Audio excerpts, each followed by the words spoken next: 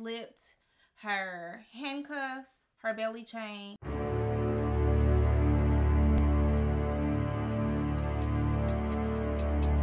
Hey family, and welcome back to another episode on our true crime series. So today you guys will be covering 28-year-old Jorden SIMMS, who ultimately jumped from the back of a police car and died due to her injuries. Now, Jorden SIMMS was a beautiful 28-year-old mom of three who had arthritis and lupus and was put on opioids. Now, like many others who are taking opioids, you become addicted to the medication. So, Jorden was ultimately arrested for like petty theft. Well, a few days after being taken to jail, Jorden called her mom and disclosed to her mom that she had been assaulted in the jail by the arresting officer. And she wanted her mom to come get her. Mommy, please listen to me. Please listen to me. Please listen to me. Please, I need you right now more than ever. Jorden would He told me everything was going to be okay. Everything was going to be okay. He said, just don't make me look stupid. He starts just rubbing on my body on top of my clothes. And then he moves his hand down farther in my pants. And he starts, I don't want to talk about this no more. I don't want to talk about this no more. I don't want to talk about this no more. So they did ultimately take her to be examined, and they found male DNA on her, but it wasn't enough to do anything about it, basically.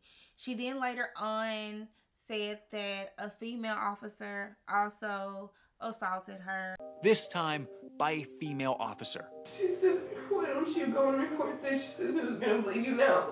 Jailhouse video shows SIMMS being taken into a holding room before walking into the shower room with a female officer.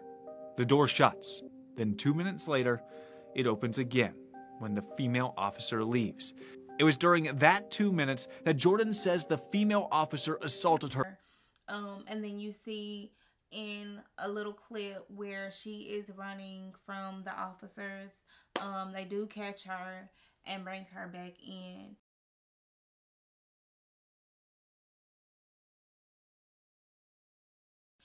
Well, Jorden was supposed to go to an emergency room to be looked at.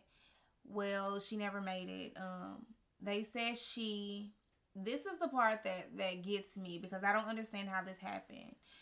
In the process of transporting her, she is said to have slipped her handcuffs, her belly chain, as well as her ankle cuffs, basically. All three of them. And jump out the back of this car. That is ridiculous. I don't know how that happened. That is ridiculous. That makes no sense. So many protocols was not taken. The officer that was driving, in the video clips that I've seen, she was so shocked. She was like, how did this happen? The door was not supposed to open on its own. She did say that she never checked Jorden, but before transporting her, she never locked the door. She never locked the doors. On the car, she did say that initially wasn't her car that she normally drive, that the check engine light or something came on that, so they put them in another vehicle. So she didn't think to check the child locks or to check Jorden to make sure everything on the car. That makes no sense. In a job like that, you cannot drop the ball. You have to stick to protocol. People do not stick to protocol. You get so lax and so, lazy when it comes to stuff like that, but you cannot afford to do that. The door should have been checked. Her handcuffs, her belly chain, all that should have been checked. She should have been checked.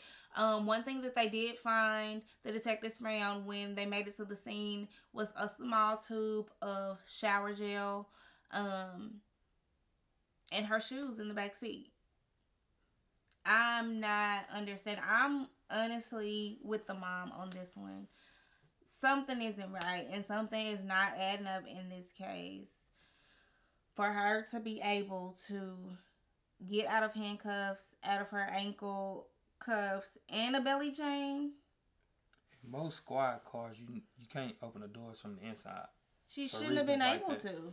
She shouldn't have been able to. There's no way this should have happened. It's a lot of missing information, I believe. Definitely. It's a lot of missing information. Her mom definitely believes that she was just dumped.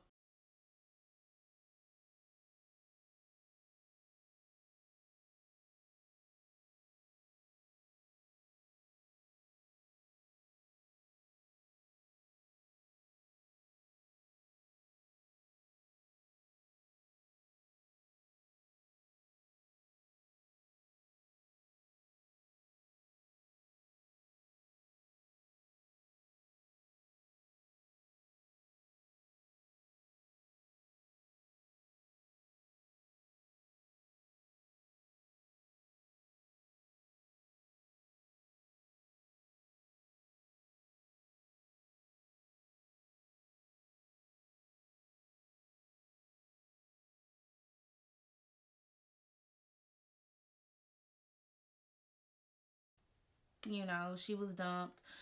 She believed that they are trying to cover up for what happened to her because she did call her mom and she did tell her mom what went on with her. The arresting officer that arrested her was let off. No charges were brought about to any of the officers. Which his lawyer, said that, they're happy about that because they, initially speculated that nothing was going to, that he will be, let off. But, yeah, there's no anything happening to the officers or anything. And that alone as well is crazy to me. Like somebody knows something, and I definitely feel like they're covering it up. And I really hate that Jorden had to ultimately lose her life in that way. I mean, my speculations are, even if you are going to jail, it's a lot of good people that does dumb things or bad things and has to go to jail, So I feel like that still should be a safe place. You know what I mean? Like, I feel like people shouldn't have to die because you're not doing your job. Yeah, that's crazy. And this happened in Arizona. Yes. She had 3 kids. Yeah. Dang, that's crazy. Yeah. I mean, I don't understand how something like that happened. Like, that's insane. Like, you transporting her and you already got her in shackles. You got her in handcuffs and a belly chain. You put all this stuff on someone so they can't get away. And you telling me she slipped it all because they try to say she slipped it with the shower gel. Right. That's impossible. Then she jumped out the car and then the car ran her over. That's crazy. It's just not adding up to me, you guys. It's not adding up to me. One of our subscribers did leave this case in the comment section and wanted us to give our opinion on it. And I definitely believe that there was some foul play in her case. And I really hate that she had to lose her life that way. And that those babies are now having to be, having to grow up without their mom. I really do hate that.